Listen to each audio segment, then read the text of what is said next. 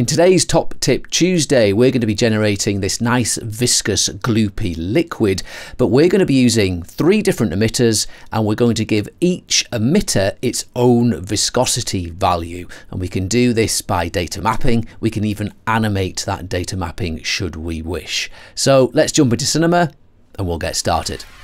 In our scene, we have 3 X-Particles emitters, and they are attached to this rotating spline object because they've all got, look, an align to spline tag on, and they are being aligned to this animated circle spline. So that's giving us this look.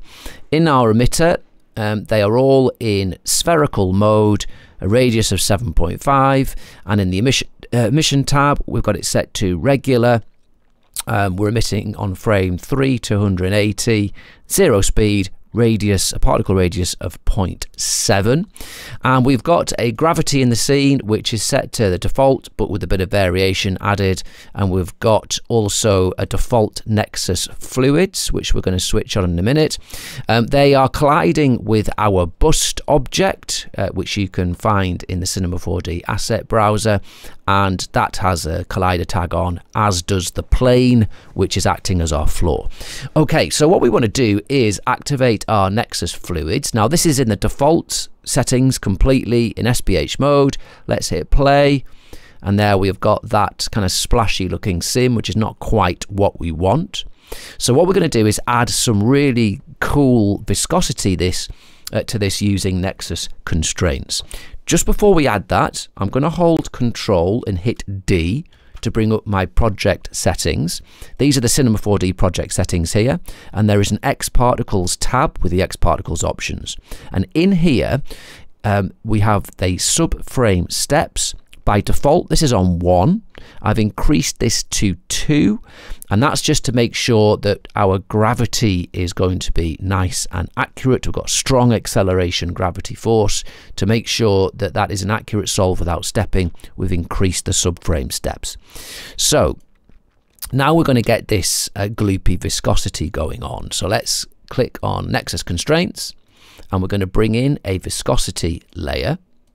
And we are going to say that the connection limit is going to be 8. So one particle can connect with up to 8 others with a springy viscosity constraint, but only if they are within 20 centimeters of each other, and they will have a stiffness, a viscosity stiffness, let's say of 40%.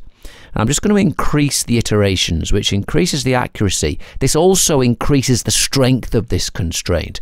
So 40% stiffness on 2 iterations is going to be a lot gloopier than 40% stiffness on 1 iteration.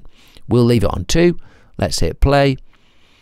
And yeah, look, so now we're getting this really nice gloopy simulation. That's looking good.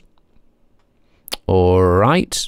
So one thing I want to do before we start data mapping this so we get different levels of viscosity per emitter, I just want to draw these particles onto the surface a bit. They're getting flung off a little bit. So we're going to do that with another modifier. Let's bring in an attract. The attract will attract particles to this target, to the center of the modifier. So I'm going to put it somewhere like that. I'm going to leave it in velocity mode. I'm going to put the force up to about 50. We don't want any acceleration. The gravity is doing all of the accelerating for us, so that can be on 0. And the speed limit, we don't want any limiting going on either, so let's just put that on a massive amount so there's no limit.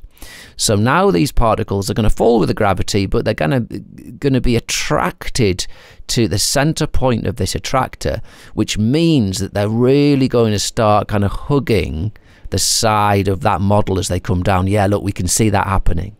So once we've got that effect happening, we then want this attraction force to wane off because we want them to be able to just fall down with gravity. We don't want them always coming towards here. So let's just limit it with a fall off. We'll go to the Fields tab, add a linear field. We'll do it on +y, and let's just kind of move that up to something like that. Something like that looks good. So what this is saying is when the particles are here, they get full attraction force. And then when they start entering the fall off, the attraction force reduces and reduces and reduces until they come out of it. No attraction force, they can just fall to the ground. Okay, and that's going to work well for us, but we're getting it, pulling it into the surface of the model, which is what we wanted. Okay, that's looking good. So now what we're going to do is we're going to give each emitter different viscosity values so we can mix different levels of gloopiness in these fluids. And we're going to do that with groups and with data mapping. So let's get the groups sorted first. We're going to go to emitter 1, groups, create add group.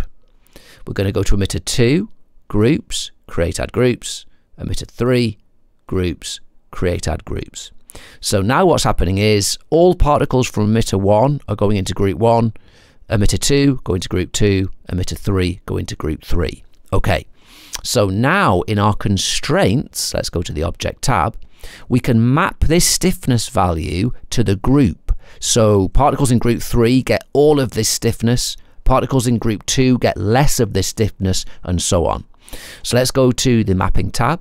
We're going to add a group map. We're going to set the category. It's viscosity constraints we're mapping. The parameter is that stiffness amount. And now we need to set the range. Now the groups go from 1 to 3. So it needs to be the minimum group is 1, maximum is 3. And that has mapped groups 1 to 3 along this x-axis. Group 1's here, group 2's exactly 0.5, and group 3 is on 1. And then on the y-axis is that stiffness value. So this is saying that particles in group 1 have 0 stiffness, particles in group 2 have 50% stiffness, particles in group 3 have all of the stiffness that we've set. So let's just do it on the defaults and see if that's true. Yep, so look, the pink ones have no stiffness and they're just solving like that splashy fluid. The green ones have got slightly more stiffness, and then the orange ones have got the full amount of that stiffness. So yep, that is working, that's cool. What I want to do is just give a little bit of stiffness to these ones in particle group 1 though. So let's just raise this, we'll raise the Y position up to maybe 0.06, just so they've got a bit of stiffness in there. And let's try that again. Yeah, so like just putting a bit of stiffness has just got that under control and kind of bound them together a bit. Okay, that's looking really cool. So that's just quickly how we can data map those values. So what I'll do, let's get this caching. We'll go to Insidium, X-Particles cache. I'll start caching this. I'll come back to you when that cache is finished and we'll play it through and have a look at the results. Here we are then, that cache took just under 8 minutes to complete 300 frames, and there, that's looking really cool, isn't it? We've got our 3 different fluid types with different levels of viscosity, really gloopy orange ones, mid-gloopiness in the green, and pretty splashy in the pink. And that is how we can use groups and data mapping to get these different looks, and I'm very pleased with that effect. Looks pretty cool.